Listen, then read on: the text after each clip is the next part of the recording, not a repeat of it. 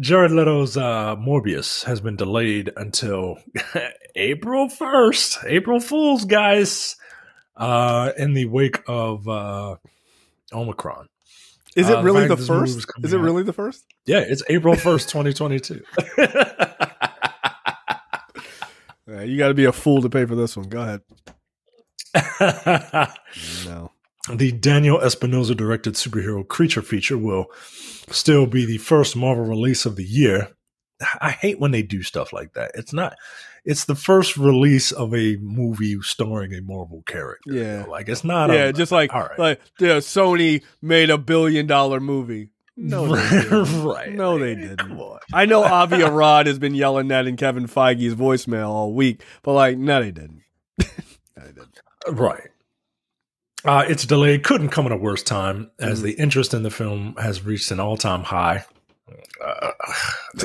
Due in no small part to the spectacular exploits of No Way Home. I don't know who wrote this. That is a lie. I don't think people would equate Morbius to No Way Home.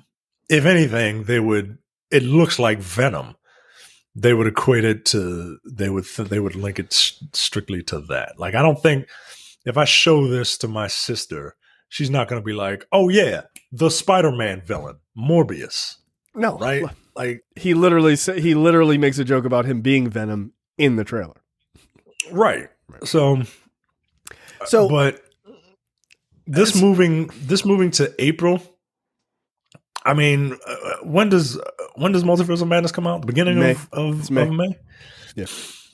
So you got like a month.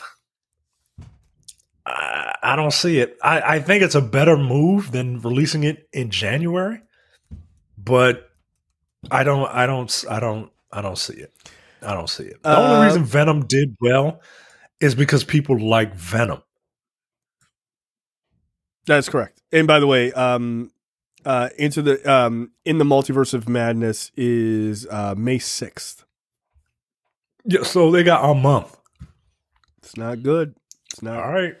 They got a month, and they open pretty much up against Sonic the Hedgehog 2, Ambulance, and Fantastic Beasts: The Secret of Dumbledore. Nah, that's not good. No, look, not good, man. Look, Sonic the Hedgehog is going to have some fucking legs. It is. Mm-hmm. It's going to have legs. That's something I need to finish watching.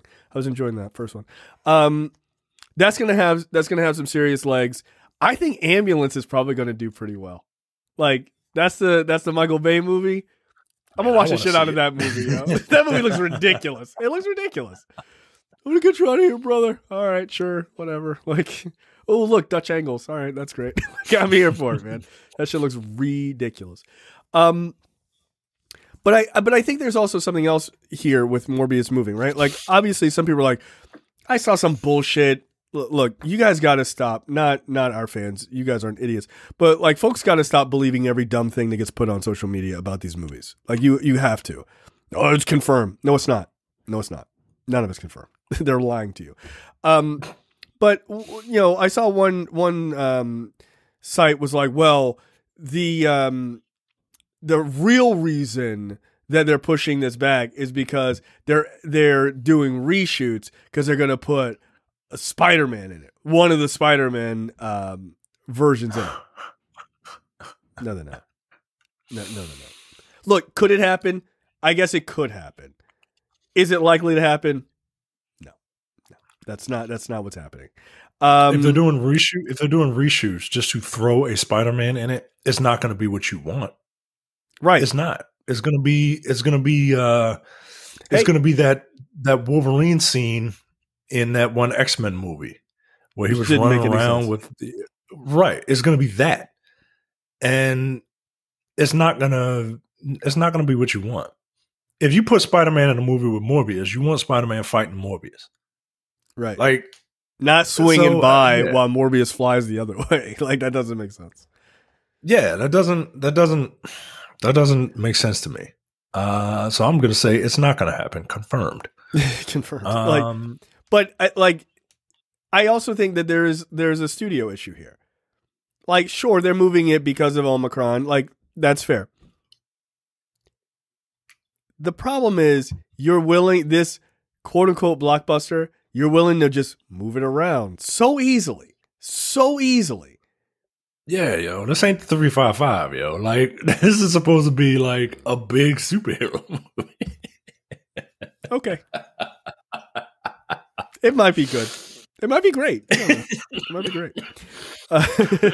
See, that's what you get. But it's, yeah, you don't, like, if this is the big money maker and you know you got yourself a hit, nah, you don't move it. You don't move it so easily. You don't move it so easily. Yeah. And you don't put it, you would move it to a place that you weren't running up against a Marvel movie a month later. You'd want to give it some legs. And you wouldn't be running it. It like Morbius now leaves a relatively uncrowded January. It moves to a busy April where it'll open a week ahead of Sonic the Hedgehog 2. A week ahead of Sonic the Hedgehog 2. So you're possibly going to lose the second weekend of Sonic. And once you lose it, that's it. That hits the momentum of that movie and it's over. Morbius has to be great in order for it to be Sonic the Hedgehog in that second week. Because Sonic the Hedgehog, people liked. And kids liked it. And if you're talking by April, Omicron is likely going to be pretty diminished. That's going to get people back in the theater.